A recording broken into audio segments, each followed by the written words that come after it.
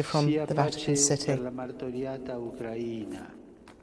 Well, let's talk more about Ukraine. And Olexiy Honcharenko is a Ukrainian MP, and he's joining me from Mykolayiv in the country's south. Thank you very much for joining us on BBC News. First off, you're in the south. What's it like where you are, and what are you hearing about the current situation in Mariupol? First, my congratulations to everybody who are celebrating Easter today. Happy Easter, and I hope that will be a sign of real peace in Europe.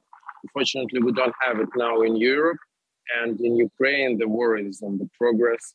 In Mykolayiv, which is a 500,000 population city next to Odessa, on the Black Sea shore, around Nikolaev, there are fightings, and you can hear from the city the explosions.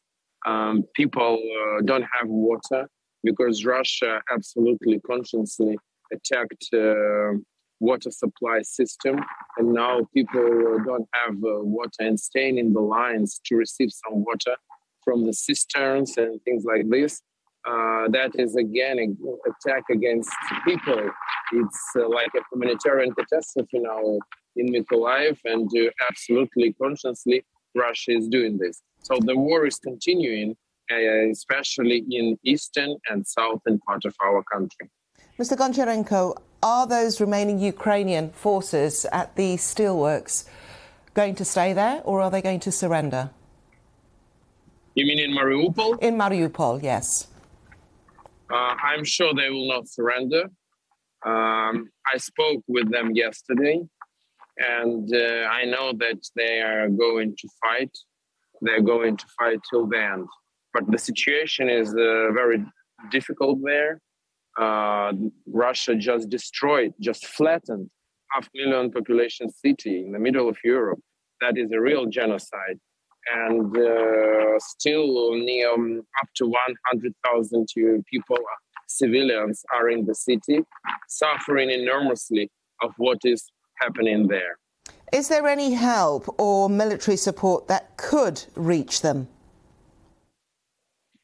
I'm not a general myself, I'm a politician, so it's hard for me to give an expertise in this. But I understand that, but what I understand that if at the beginning we would have more weapons, such events like Mariupol, like Bucha, maybe would not happen. Because at the beginning, the weapons that we received, there were javelins, things like this, anti-armor. They were more prepared for guerrilla fightings. But to defend big cities, we need more artillery, air defense, aircraft, and we are still desperately in need of this. So I hope that being provided with this kind of weapons, we will be more effective in the operations, like, for example, the blockade of Mariupol. But that's what I can only think. Once again, I am not an expert in this. We're hearing about the remaining Ukrainian troops that are holed up in that steelworks. What have you been hearing about the civilians that are left in Mariupol? There are up to, I already said, up to 100,000. And the number of victims is awful. It is considered more than 20,000 people killed in Mariupol, which is absolute disaster and horror. And people are still there. Part of people are moved by Russians by force from there. Russians are taking people to filtration camps. They're real Nazis. They do the same things like Nazis did, like in Buchenwald, like in other Nazi filtration and camps during the Second World War. So they're taking people to these filtration camps. They're watching for those who were fighting. They are taking off clothes from people to look for some tattoos or some things like this.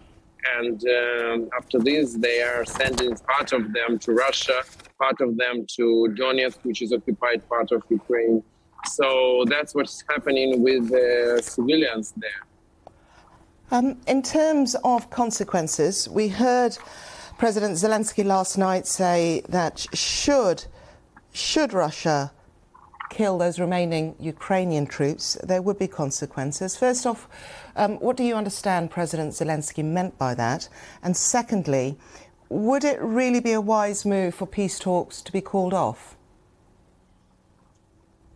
We are not calling off peace talks, but where are the results of these peace talks? It is 52 days of war already, of a big full-scale war. It's the 9th year of war against Ukraine, but 53rd day of a big full-scale war against our country.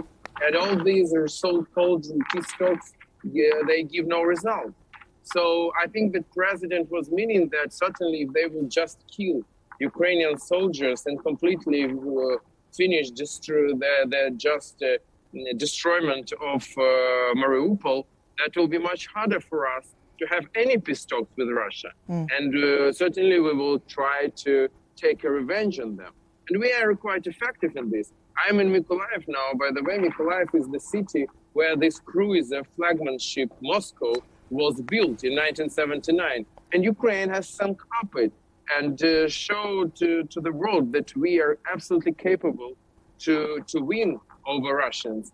And that we can do this. But certainly we want to save lives of our people. Certainly we want peace. We want peace now. On Easter, it would be absolutely great to have it. But unfortunately, Putin doesn't want peace. Finally, Mr. Honcharenko, you're an Odessa MP. Now, we've been hearing a lot about the strategic relevance of President Putin's targets when it comes to territory. Odessa must be strategically important to President Putin. How safe is the city feeling?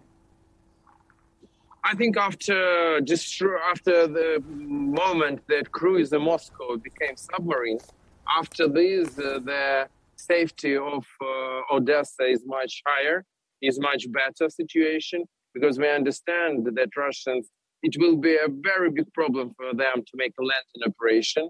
They try to get to Odessa by the land. So that place where I'm staying is just kilometers from a front line, but there Ukrainians are holding the ground. So I hope that Odessa will be safe, but definitely we should be very attentive about this, because Odessa is strategically very important and it's the biggest city on the Black Sea, and Putin is absolutely obsessed of an idea to take Odessa.